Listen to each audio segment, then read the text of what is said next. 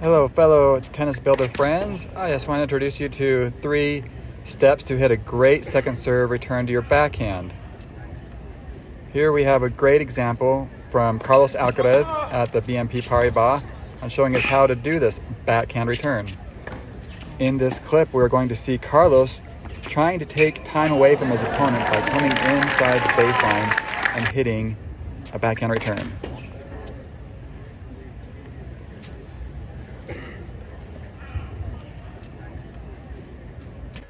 The first step is to have a great split step like Alcaraz shows us here. Nice high split step. Next, get up on your toes and get your left hip up high.